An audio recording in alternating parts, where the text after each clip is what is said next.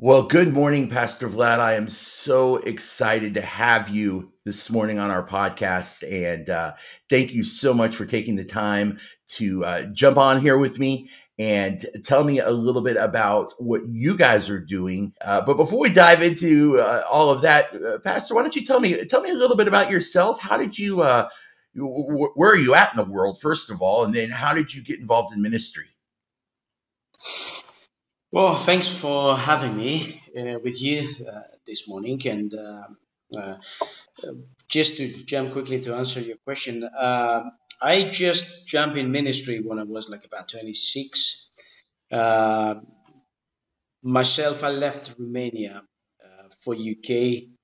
When I was 20, I left Romania, so I went to UK to be for a while there, and I lived in UK for 17 years. So there I started my ministry. I've been in ministry for 11 years in UK as a youth pastor. So after a while, um, uh, just God had His plans, and He got us back in Romania. So now I'm a pastor as well in a Baptist church here, not very far away from Suceava, north of Romania. Okay, north of Romania. Okay, and how long have you been the pastor of your church there, or been active in your church there? For 2 years. 2 years. Okay, and is it a big church, small church, a home church? What kind of church is it? It's a very small church.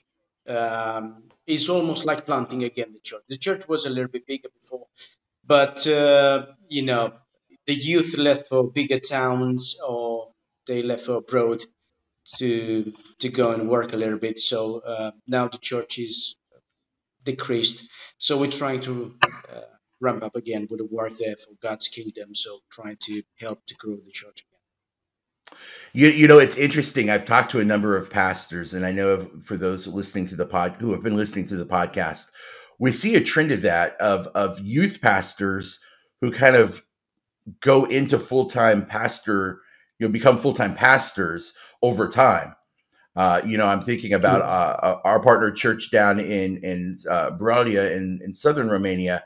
Kind of the same thing. Pastor Joshua started as their youth pastor, and now he's their senior pastor. And it seems to be a trend. So if you're listening right now and you're a youth pastor, watch out because there might be a pastor calling for you here. So, well, tell me a little bit about obviously you guys are fairly close to Ukraine. How far are you guys from the border of Ukraine? That would be like about 50 kilometers. I don't know, like about 30 miles. That would be Okay, from about 30. the border with Ukraine. Yeah. And is that where there's a crossing, I assume, there, or is there? Do you have to Yeah. go somewhere else? Okay, No, okay, no, no. We're crossing the. Yeah. crossing right there. So obviously, leading up to the February 24th of February, when the war began, you guys are 30 miles from the border.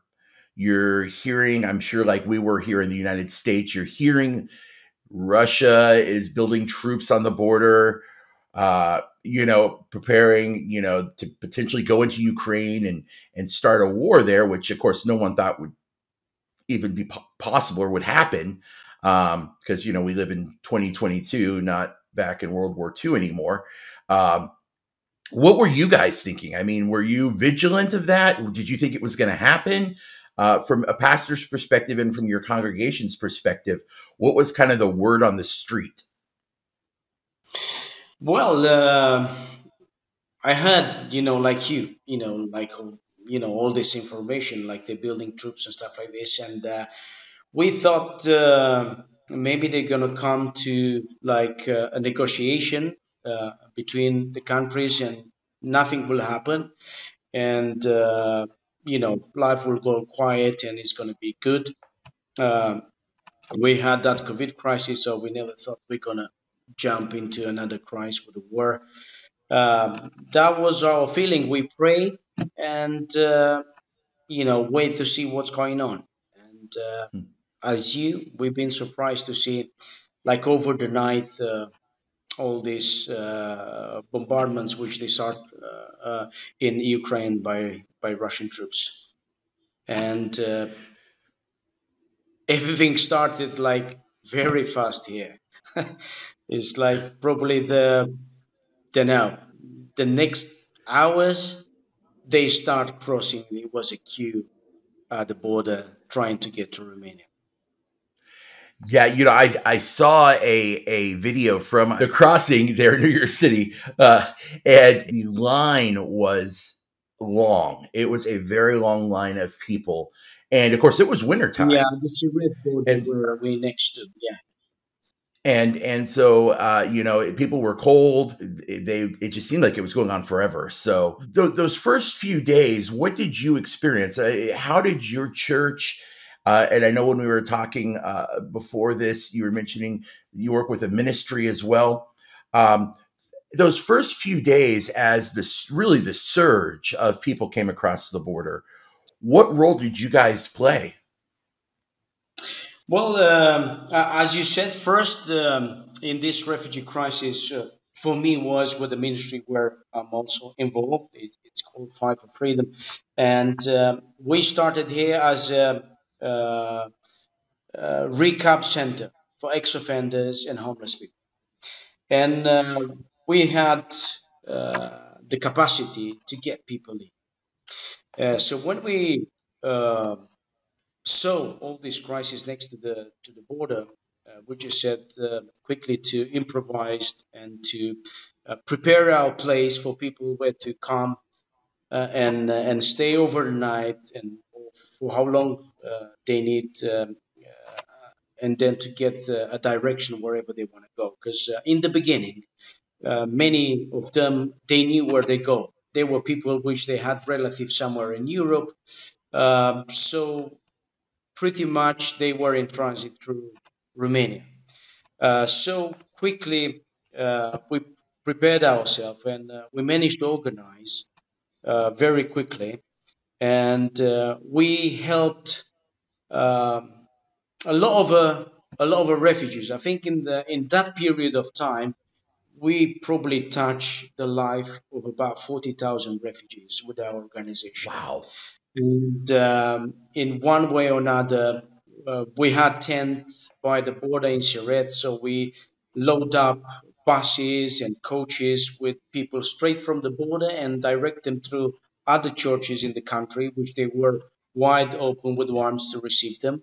But we were closer here, so they um, collaborate with us. Or either we had them straight to our centers. We had two centers, one in the town and one not very far away from Suceava, which was the bigger capacity there to receive people. So we received a lot of refugees there, feed them over the night, let them to warm up, and then help them with the train tickets, help them to find like a transport in Europe, and try organize for them so they can have internet, they can have like access to phones and all this, so they can get connected with their connections which they were in another countries. And from what I've heard, I mean, especially during those first few weeks of the war, uh, obviously men were being asked to stay back, to stay behind and help fight. And so, as I've heard from a lot of the other guests that we've had on the podcast, did you see a lot of the women and children and elderly come across? Was that kind of the initial surge that you saw come through your facility as well? And then Yes, also, go ahead. yes, that was the case, and we organized very quickly because we saw the vulnerability of the human to happen there. I mean, they were good people. The church was in the street. They're trying to receive people, in their churches, or maybe just simple believers just going there and trying to get people towards, to their family to accommodate them in the home and stuff like this. But there were also some bad people in the street.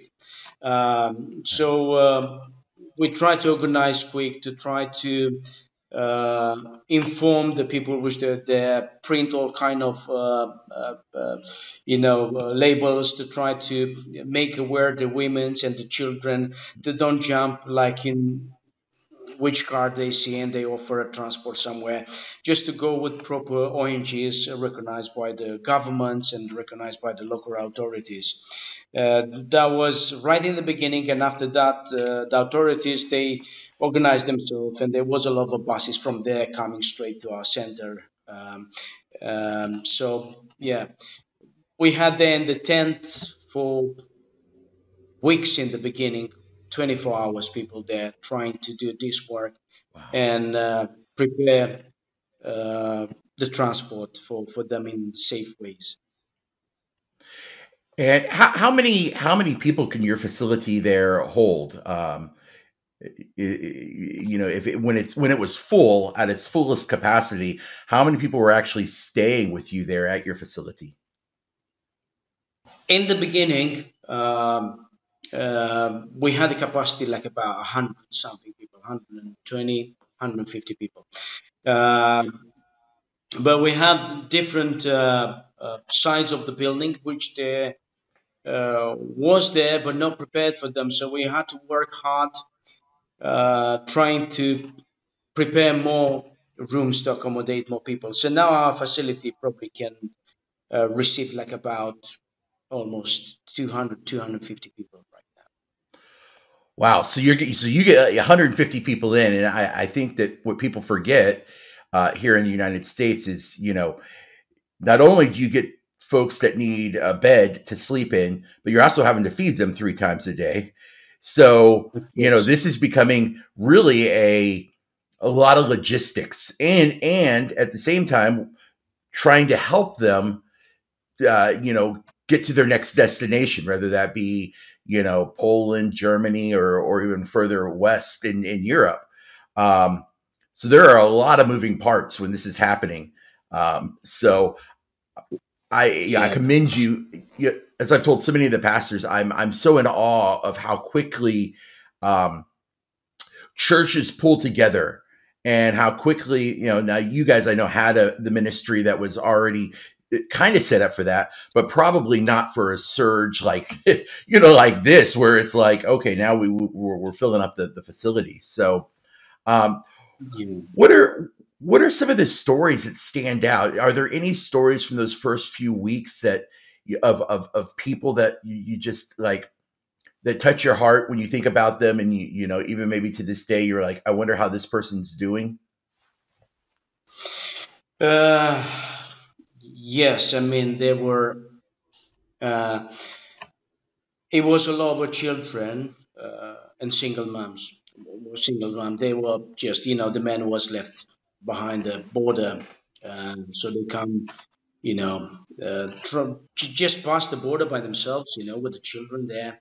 Um, and especially the ones which they came straight from the areas where they were affected by the attacks. Uh, they were scared, and you could see and read on their faces.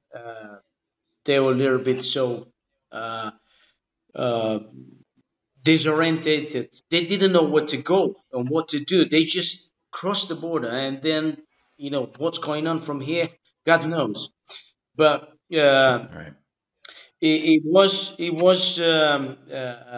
for us a privilege to help these stories. We had in the beginning like a lot of people also from like different parts of UK, or different students from different countries, which they come out first, and then start to come, people from there, from Ukraine also. Uh, it was hard to see uh, uh, these kids just going somewhere and nowhere, just trusting their parents. They're going to get them somewhere where to be safe. And Yeah. we just jumped into it.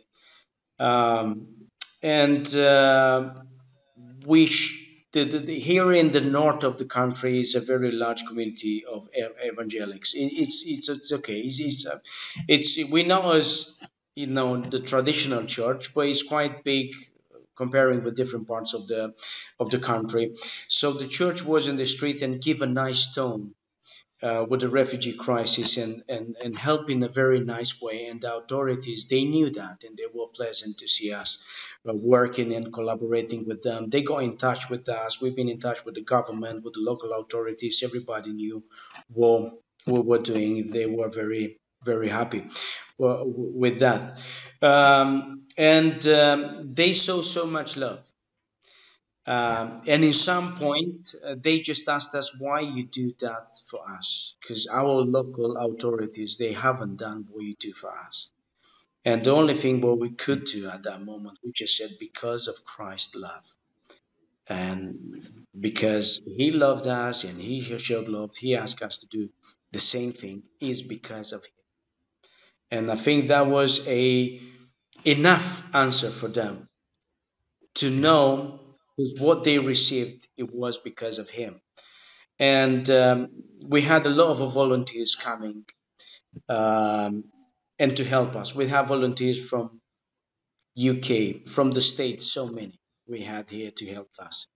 We had volunteers from France, we had volunteers from Italy, and some of them non-believers. And Mm.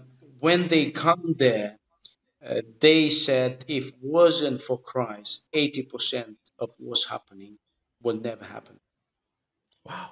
So it was a good witness Yeah. uh, to everybody. For the refugees, for the volunteers which they come, it just was an opportunity. The church just to witness, maybe, not so much uh, sharing, the gospel just in this direction, helping. They saw the practical Right. part of the gospel. Um, Not so much maybe preaching sometimes, because people there were so um, tired, and they just wanted to see someone caring for them. And when we've been there and they saw that, and we explained why that That's happened. That's incredible, and I've heard that in so many of these podcasts, so many of these interviews of uh, pastors saying that they were surprised at how quickly the churches, many of whom didn't even know each other, pulled together and just said, we got to do something, we got to help, right? And I was, I think back to a couple of the earlier interviews I've had with a couple of the folks the refugees who crossed, and they all said the same thing. Some of them were believers and evangelical believers, but some were not. And they just said we couldn't understand why these people that we didn't know would be so kind to us. We came across. I remember talking to one young lady, and she said, she came across the border with her couple children, and she had no clue where she was going to go. She no idea. Um, and immediately she was greeted by a church, and she just felt like she could trust them. And then they ended up taking great care of her, and there's story after story like that. It just shows what happens when the church does what the church, I'm preaching to the U.S. church here just as much. When the church does what the church is supposed to do, people are drawn. They are truly the beacon on the hill, the lighthouse on the hill. That's People true. will be drawn to that light when the church is doing what they're supposed to, and not necessarily fighting or infighting or trying to compare each other's congregation size and all of that kind of stuff. And I think we've seen that a living example of that. There in Romania and Poland and in Ukraine. Um, I want to segue just for a moment here. So I know that you had a chance recently here within the last couple of weeks to go back into Ukraine, and this time just really spend it ministering the gospel, just sharing with people the hope of Jesus Christ. Tell me a little bit about that. Tell me what that was like. First of all, where did you guys go? What was the reception? Yeah, just before to share that with you, I just realized I said a lot of things what we've done with our ministry, but not so much what we accomplished with the church where I'm a pastor.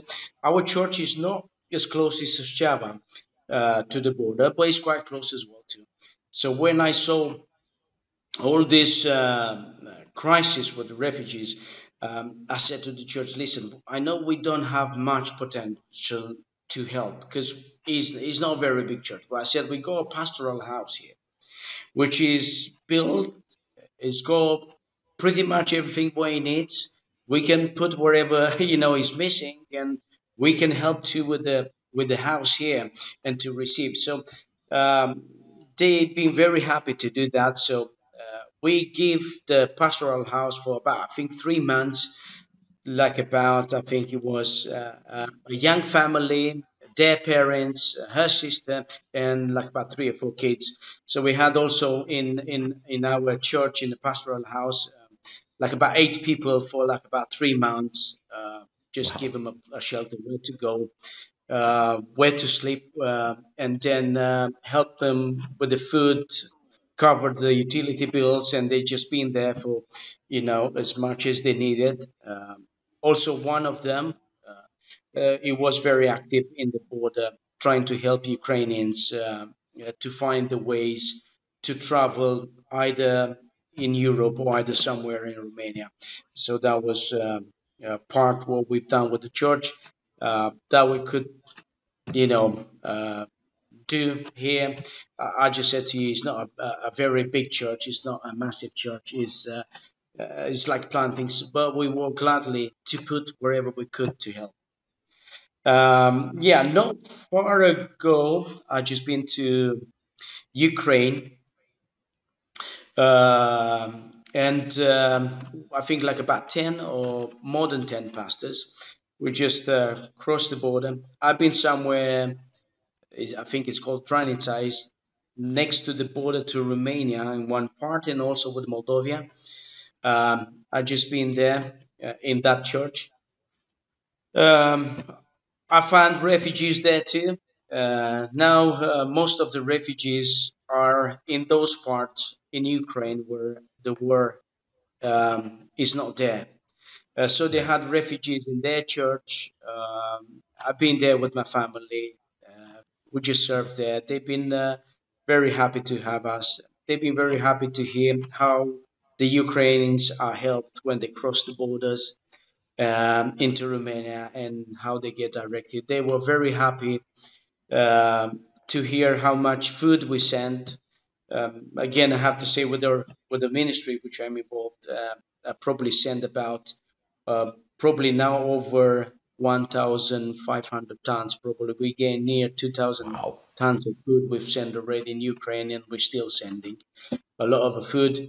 Even today we had like about 8 vans which they're going somewhere further Kiev into an area where it's quite risky. I'm not going to say the name of the Sure. town, um, but yeah, with about 10 tons of food just going there. Tomorrow, God Wow. willing, it's like about 2,000 people, which they're going to come and hear the gospel and then going to receive some help, some goods for their need. That So, that's amazing, and it echoes what I've heard a couple of other folks tell me who are doing some of the relief work in Ukraine. Is they said that although the borders have slowed down, meaning not as many people are crossing the borders, except for maybe down in near the Odessa region. I know that kind of picks up and slows down, picks up and slows down, depending on the attacks. But yeah.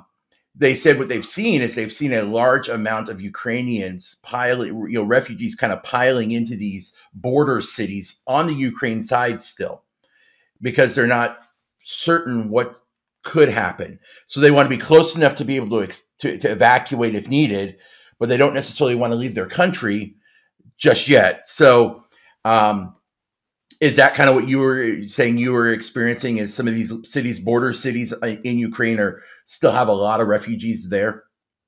Yes, yes, yes, they do have, and it's a lot of churches which they do have refugees in their facilities there, and they help them and they take care of them, and they wait to see what's going on. They wait to see what's going on. Yeah. let me ask you this question. So, How do you see this going? I mean, obviously, we're watching this very closely here. Um, uh, who knows the mind of Putin, right? I mean, if we knew that, we this would probably all be over. Um, uh, what from a neighboring country, from Romania, you're looking over, literally 30 miles to your east, seeing what's happening. Um, what are your thoughts? How what do you think is going to happen? well, it's very hard to say what will happen, but uh, the only thing which we know, Russia spent a lot of money, and I don't think they're gonna pull back until they're not gonna receive what they want. Either a good negotiations, which they're gonna make them happy, or who knows where they go in their mind. Where it's very hard to predict what will happen in the future. Uh, um, for Ukrainians, it's hard. It's us for we Romanians too, because we placed in between powers, between the West and Russia, which is a power. So it's hard. We are in the NATO now, so now we're part of NATO, but they are not. So basically, the only ground between NATO and Russia is Ukraine and is there Belarus. It's hard for them geographically. It's very hard for them. They have to work around something, I think, to be good neighbors with Russia, because then they're sharing a border, and quite big border with Russia, and probably they have to work around something to be also, good friends and business with the West.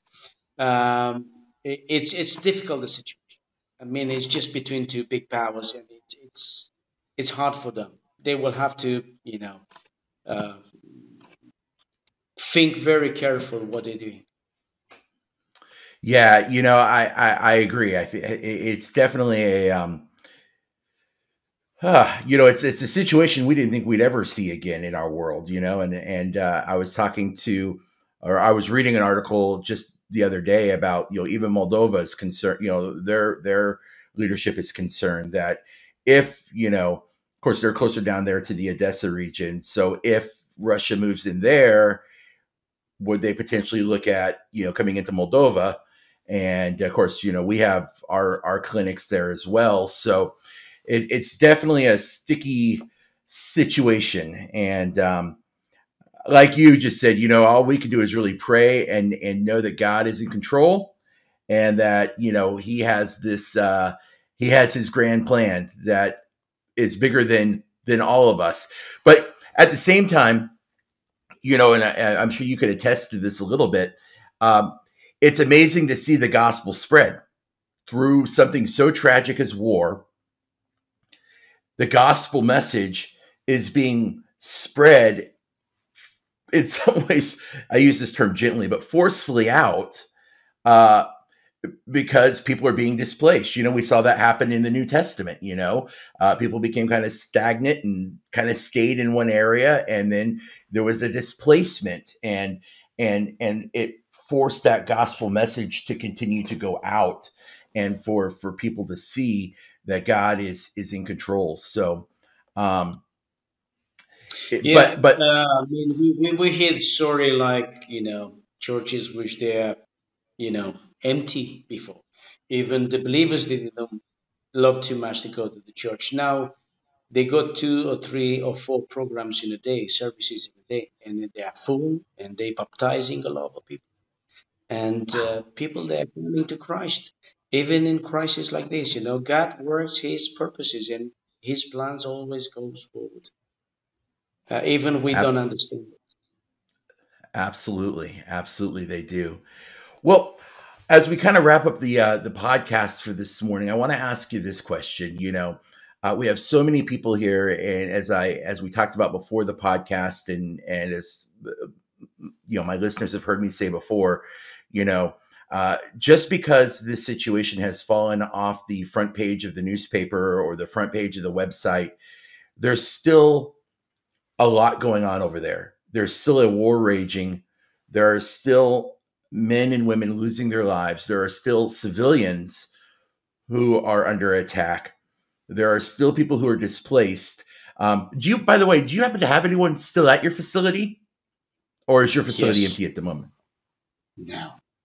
Our facility is full. We work so hard. We prepare it, and God prepared the way, and an orphanage near Odessa just moved into our facility. So at the moment, we have 75 kids, 4 years, Oh, wow. 50 staff, Oh, wow. and like about 20, 30 kids of the staff.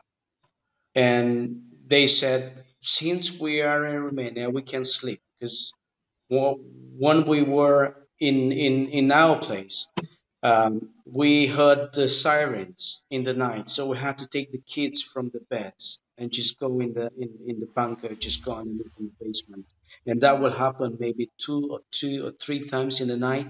So they say, since we are here, we can finally sleep and we have quiet and peaceful. Yeah. So our facility is full, and God be praised, because wherever we work, hard is used and is well used, and I'm so happy, because I work That alone.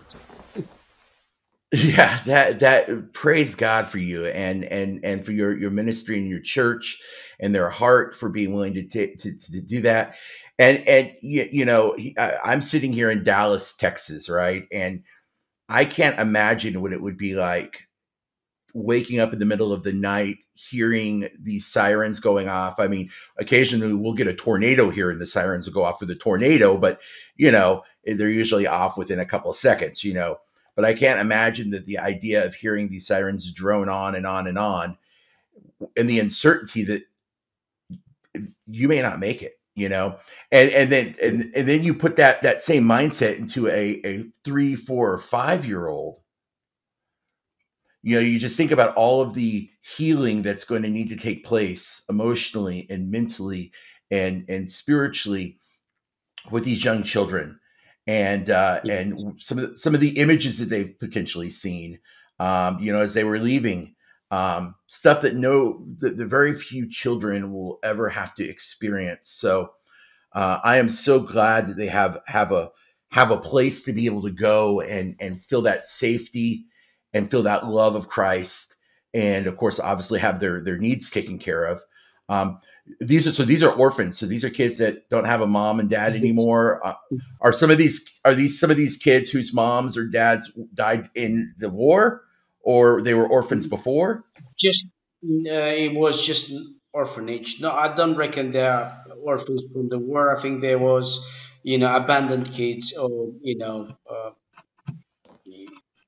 wherever happened, they left them there for some reasons or something like this. Yeah, it's just Got it. like the whole institution moved from the Ukraine. Wow, that's and it's amazing that God had your facility in mind, when this broke out, and He knew that those kids were going to be in your facility and receiving the gospel message and their daily needs being met. So, well, so that right there, that uh, gets the question out. What can we do? How can we continue here in the United States? How can we help you and your ministry and your church, with your current needs? Because I'm sure that when you set off in your budgets in January 1st, you did not have a war column in your budget that said, "Hey, we're going to budget all this money for the war." You had obviously plans, things you were going to do this year, and I'm sure a lot of that kind of got reallocated. How can we help? Uh, we just said here, we're gonna help for as long God will provide. So if God wants to do something, He will provide. So uh, we're gonna send goods and food to Ukraine for as long God is gonna provide. We're gonna feed people, and we gonna have these orphans here, so we have them, and God, He knows and He provides. It's like about almost 150, 200 people, they get fed up here at our center, at the ministry here where we are. So pray for us. So God will give us strength, because at some point it is so many challenges, and you have to have so much patience, and to have the mental resources to face the challenges and to push forward, to give us, health, and just to can do his ministry prepared for us in these particular times. And also, I just have to be very honest with you. We had a lot of work, help from people from the states, from organization. I mean, we couldn't do if other people like you, which are far away, they wouldn't feel what the need, and they partner with us, and we did that kind of work. So you can, firstly, you have to pray for us. Right. Pray for us. That is the first need, to pray for us. We need, and to cut to keep peace, because the word to stay where it is, to don't ramp up, to don't go bigger, to don't go off the scale, to don't come, it just, things can, um, can be very slippery. So we should pray like God to don't allow to go more than that. It will be damage for everybody. And then, if he can help in some ways financially, in some point when he can, and wherever he can listen, wherever he's going to come, we will go and we'll do the work as long God will provide. And we know God provides through his people too. Absolutely. And so let me ask you this, Pastor. I mean, if there were people who are listening to the podcast right now who wanted to come over and help you, is that something you need, or are you guys okay there? Well, the biggest challenge at the ministry where we are now, is a warehouse to build. That's our biggest challenge right now. We go all over food coming around. We go all over organization, just jumping and just partnershiping with us, and they bring a lot of goods.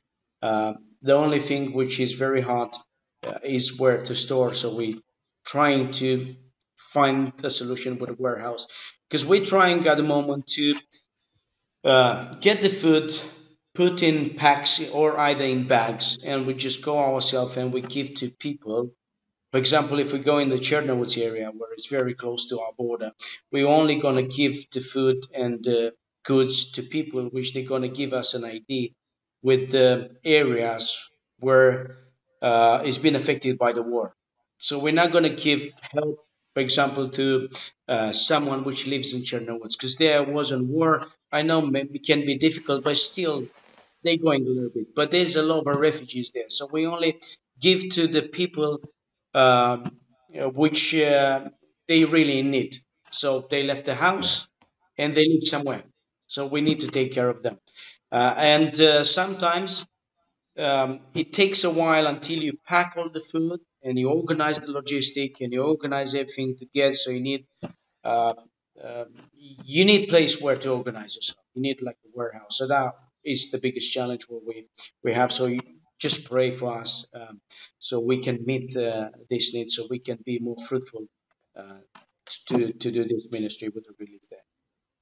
Absolutely. Well, if you're watching the podcast right now, as I like to do so often as we bring things to a close here, I want to encourage you. As Pastor Vlad just said, please be praying. Please be praying. The number one thing that I think every pastor I've talked to, that's number one, is prayer, prayer, prayer, prayer, prayer. And you once again heard it from Pastor. Obviously, prayer for the refugees, prayer for those who have been displaced, prayer for protection of soldiers, but prayer for for the relief workers, because so many of these folks are working around the clock, and they're away from their families. Some of them are putting themselves in harm's way to try to make sure they can get supplies to people who need it the most, and so keep them in your prayers as well, that God will give them, strength and supernatural rest when they have that ability to get some rest, and that there'll be a hedge of protection on their lives as they're going and trying their best to be obedient to what God is calling them to do. And then also, you heard Pastor just say, a warehouse facility. Um, it's amazing because we've heard that before as well. People needing just a place, even large ministries. I think about some of the larger ministries, nonprofits that are working in the area. And that was one of the struggles that they had first moving into the country, was trying to find a place where they could set up shop. They had the material, they had the food, they just needed a place to be able to organize it. And so if you're listening to this and you're over in Romania, and someone up in this area that has some space available, reach out and know that there are people who are looking for it. Something so simple as a warehouse could mean a lot, especially moving into winter, because now we're going to be thinking about a lot of the winter necessities, which is a more different type of clothing. Obviously, there's shortage of gas and natural gas and propane, so it's going to look a little different this year. So having that stuff available and a place to store that stuff so they can get it over to the folks who need it most. Pastor, let me ask you this kind of in closing. If people want to follow your journey, what is the best way for them to follow you? Are you on social media at all?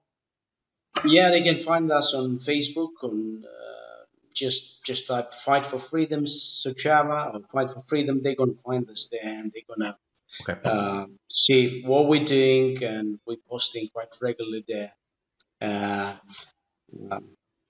So they're gonna see. Well, I'll make sure that we include that link up when we post the everything up onto our different social media channels, so people can just click right over and follow you guys. And want to encourage you, if you're listening, do that.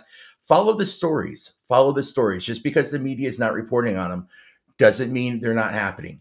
And so, Pastor, I just want to say thank you so much for taking the 40 minutes with me today and sharing your experiences. And I am so grateful. As I said earlier, I'm so grateful for people like yourself and your congregation and those you work with in your ministry who have opened their hearts and who have said, yeah, you know what? We don't see Ukrainian, we don't see Polish, we don't see Moldovan, we don't see Romanian. We see people who are in need of a savior and people who are in need of help. And that really becomes the war cry, if you will, of the evangelical church right now. We go and we help. We are the hands, we are the feet of Christ. So thank you so much for everything you're doing. And I look forward, hopefully, to talking to you again sometime in the future and hearing, once all the dust settles here, and hearing how things play out. Sound good? Yeah, that sounds very good. Yeah, and hopefully we're gonna come with more news, which is gonna show the great God of work of the God's kingdom, and how he's progressing here in Romania. Amen to that. Amen. Well, thank you, Pastor. I'll let you have a wonderful night tonight, and please try to get some rest. And again, next time you see your congregation and your fellow workers in ministry, thank them on behalf of us and for all their hard work. All right. Yes. Thank you, Pastor. Sean here. Thank you so much for listening to today's podcast. If you enjoyed it, please consider giving it a like, a follow, and a share. And if you're listening to this on your favorite podcast platform, consider giving it 5 stars. I look forward to sharing the next story with you real soon.